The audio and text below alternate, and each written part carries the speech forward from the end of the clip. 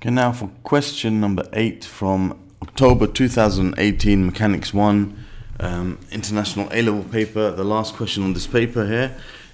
We have a rough plane inclined at 30 degrees to the horizontal, particle P of mass 0.5 kilograms. Let's just start putting these forces in here.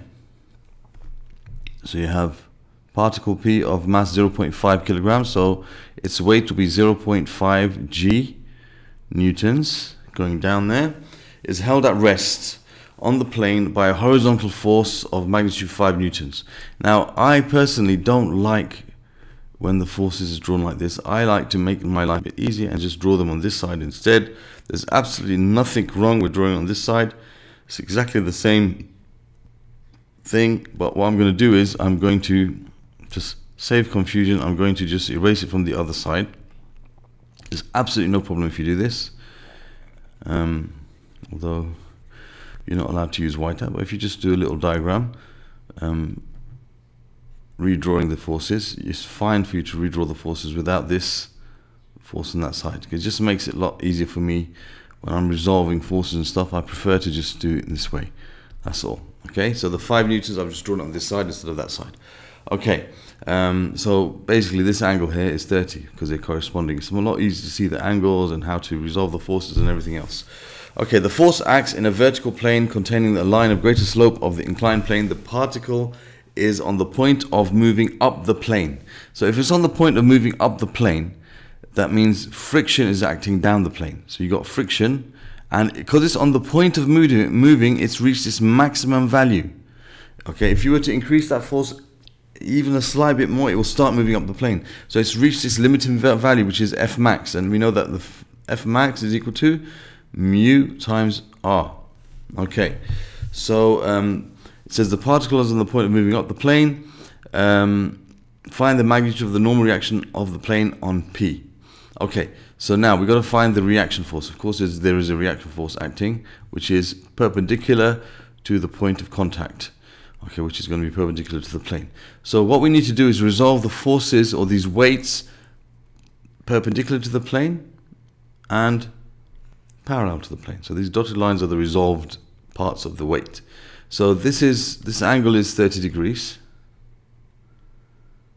Okay, so we have 0.5 G times, now here we have to move into the angle, so it's going to be cosine 30, cosine 30. And here we'll have 0.5 G times sine of 30. And also we've got the force P, which has a component which is parallel and perpendicular to the plane as well.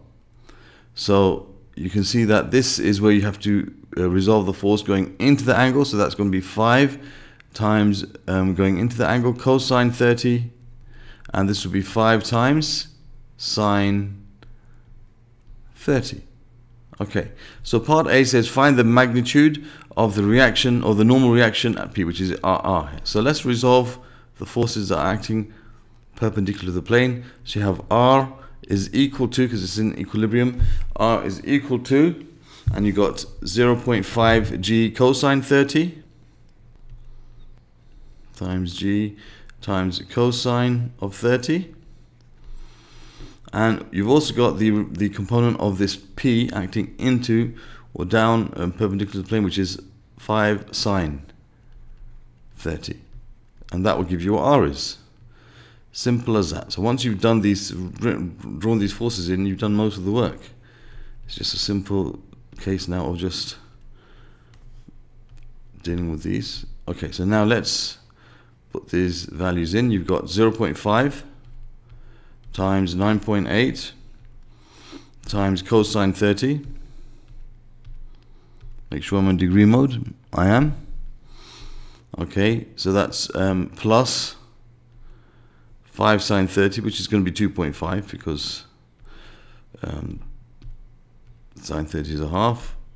So that gives us this value, which I'll write as 6.7435.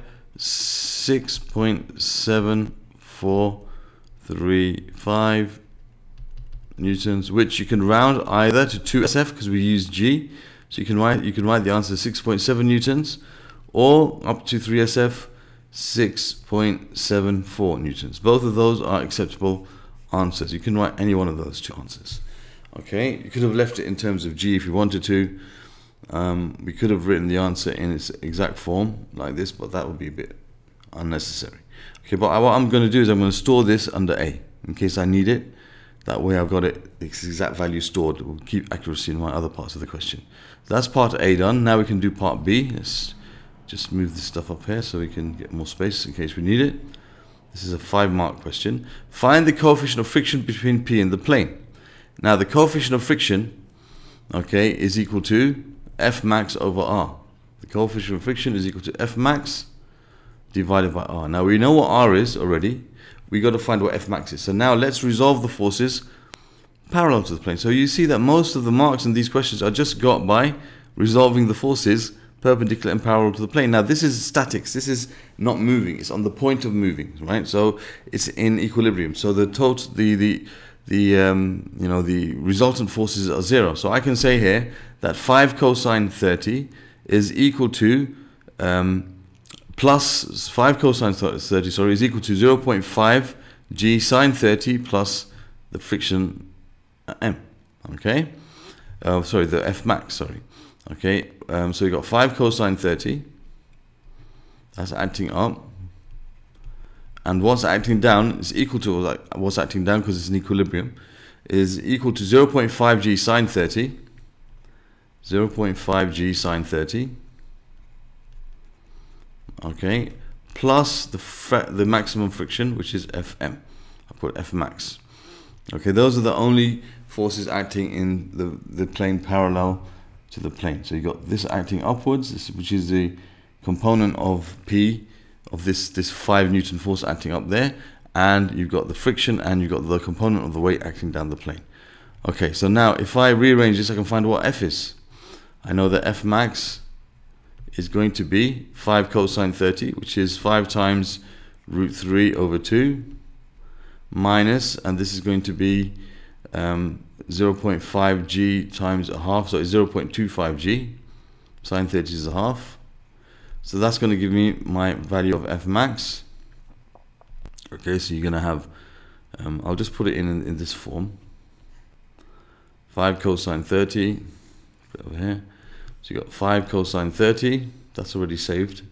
So 5 cosine 30 minus 0.5 times 9.8 times sine 30. Okay. Hold on. Yeah, that gives us that value, which is basically 1.8801.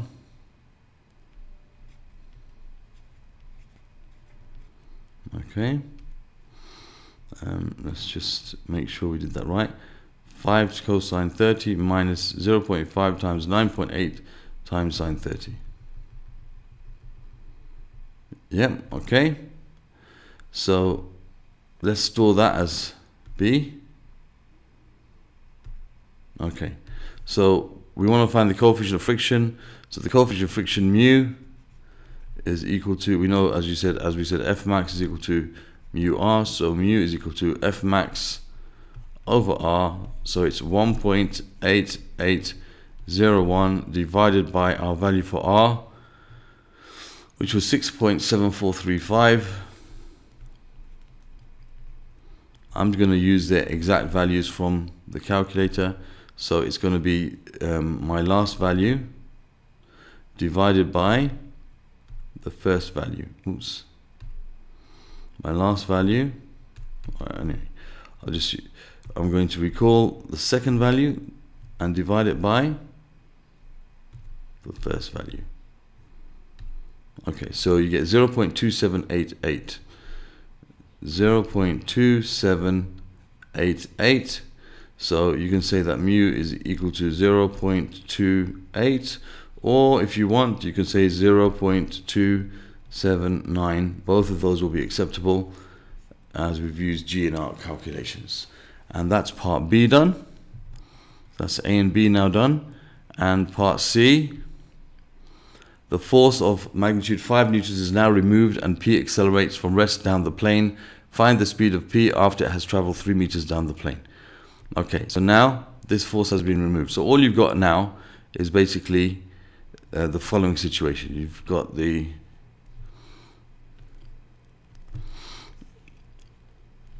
same plane, but that force is removed. So this is P. You've got its weight, which was 0.5 g. Okay, so its weight is 0.5 g. Okay, you've got the reaction force, which is going to be different now because that P has been removed. So we have to recalculate the reaction force. 0.5 g. Okay, and that's 30 degrees, just to make sure. Okay, so the angle here is 30 degrees. So everything is the same except P is removed now. Okay, so now what we got to do is we got to resolve the forces perpendicular and parallel to the plane. So this is 0.5 g times cosine 30. Okay, and this is 0.5 g times sine of 30. So we got to find the speed of P. So we got to find the acceleration of first. Okay, so we got to find the acceleration. It's going to accelerate in this direction. Okay, so what we can say is F equals ma again. I'm going to take down the plane as positive as it's moving down the plane. So we can say that 0.5 g sine 30 is equal to ma. So the mass is 0.5 and a is what we have to find. So basically what's going to happen is this cancels with this. So you'll say a is equal to g sine 30. Okay, which is going to be 9.8 times a half, which is 4.9 meters per second squared. So it's accelerating at 4.9 meters per second squared down the plane. Okay, so now we can use R. What did I forget? This is a lesson to you all. What did I forget? I forgot that it was a rough plane. And there's going to be friction acting up the plane now. Okay, don't make that mistake. Maybe I made that mistake just to see who is awake out of you guys. And you're saying, no sir, you got it wrong. Yeah, no. There's also the friction. And that friction now has changed. It's different. Because now the reaction force is different. Because there's no force pushing down. Alright, that force here had a component down, so R will be different.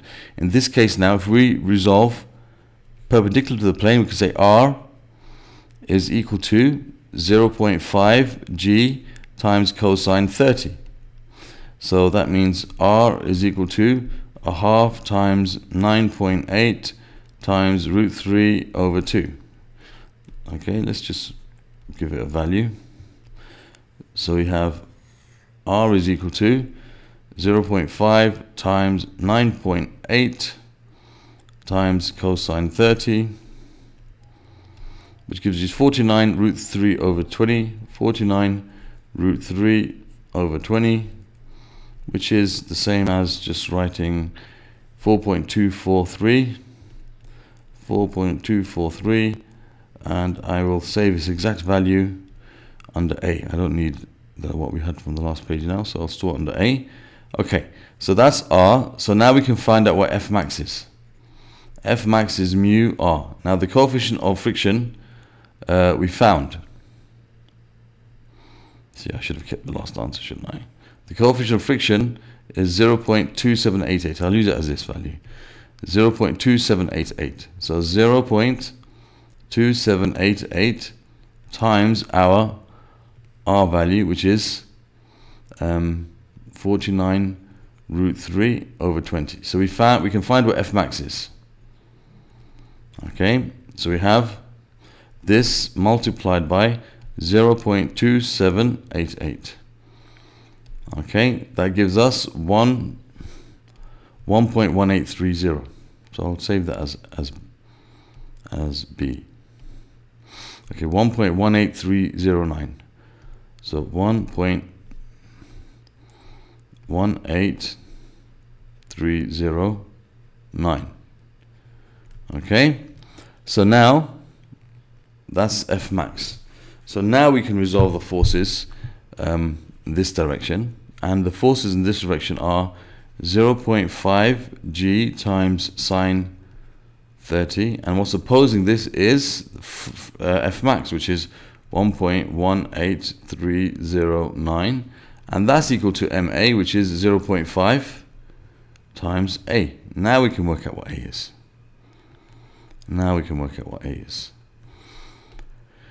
Okay, so we got this. So we have 0.5 g sine 30 minus this answer.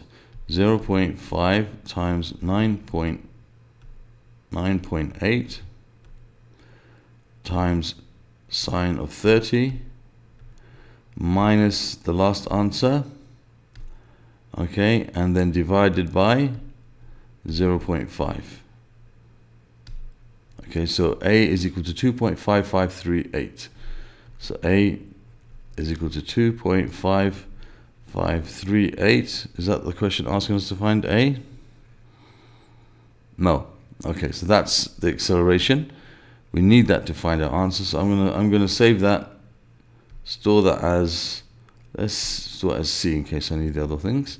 All right, so now we want to find how far the speed of P after it's traveled 3 meters down the plane. So now we've got a constant acceleration of 2.5538 going down the plane.